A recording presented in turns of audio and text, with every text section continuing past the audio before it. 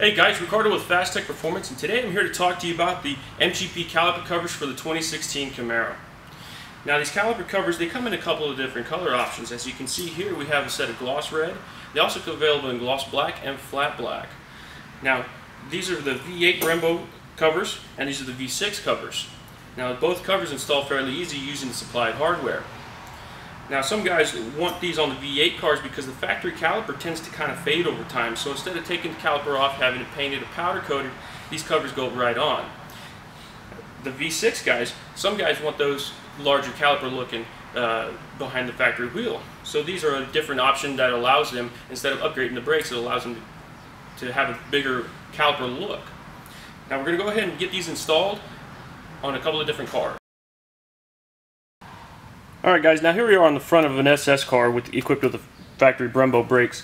What we're going to do is we're going to go ahead and take the calipers and we're going to slide the brackets on the top side here, line it up with the rotor, and slide right in. Same thing on the bottom side. Now what I do with the covers, I loosen those nuts a little bit, I'm get them pulled out a little bit, and then I'll take the clips, line it up, kind of sit where I want it. Then I'll take the clips, line it up on the top, and just slide it in place.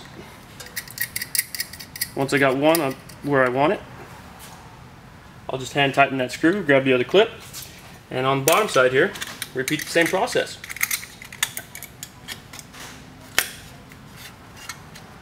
Once I got everything kind of lined up, I'll take the rotor, spin it, make sure the brackets aren't hitting anything, and I'll tighten down the nuts using a 1/4 inch ratchet with a 3/8 socket. You can also use a wrench if needed. Once we got those tight, we double check it. There you go.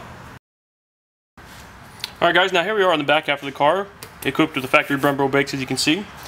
We're going to follow the same process we did on the front. Now what we're going to do is we're going to take these nuts, loosen them up a little bit.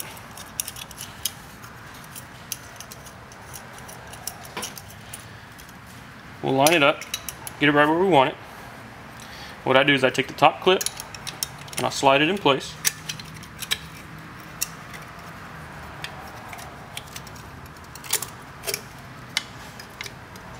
Once I get it fully seated, go ahead and move on to the bottom.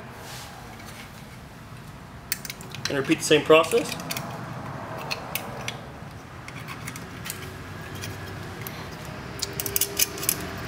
I'll hand tighten the nuts down here, double check my fitment.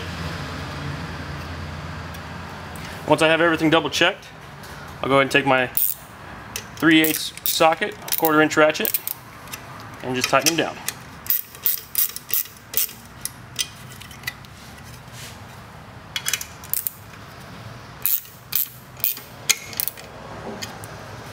Alright, now we'll get the factory wheels back on, and we'll see how it looks.